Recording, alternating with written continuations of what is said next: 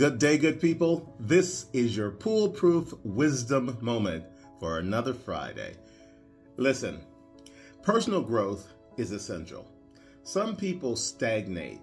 They never seem to move beyond the point in life where they question themselves or doubt themselves or disbelieve that there's an opportunity to become more than what they currently are.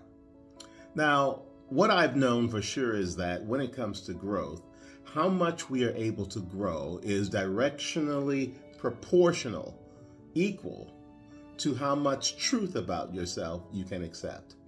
Directionally proportional to and equal to how much truth you can accept about yourself. Does that make sense? Because it should. Think about it. When you accept yourself completely, lumps and all, you have a different relationship with what you think you're capable of than when you don't. It really is that simple. So the moment that you begin to accept all the truths about yourself, the good, the bad, the dark, the light, the ones that bring people to you and make other people flee, the things that in your time with yourself you hate to admit even to yourself, those things will allow you to actually grow because you can work toward the goal of improving upon them. You can work toward the goal of understanding why there are things that are part of who you are and how you deal with them as a result, and how you deal with other people and circumstances as a result of those things.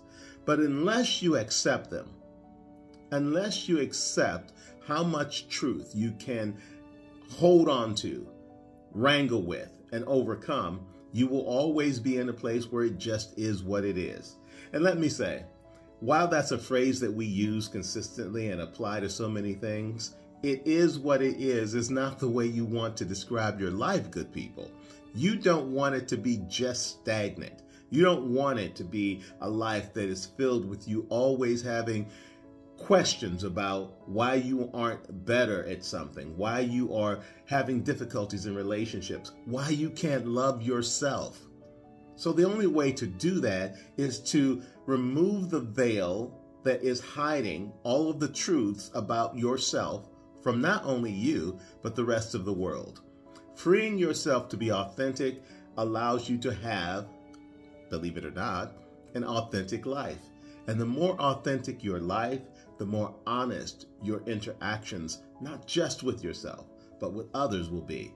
And when you grow in that way, when you become that person, you are free to be the person that you really want to be because you're not trying to be anything else but that. Think about it, good people.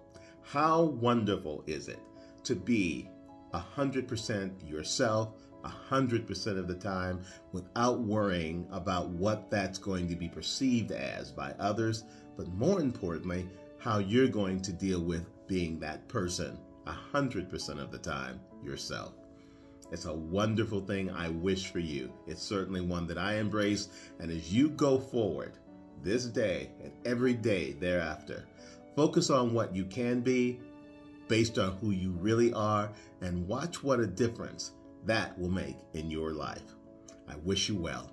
And I'll see you here again next time. Have a fantastic weekend and do what's necessary to be who you are. Take care now.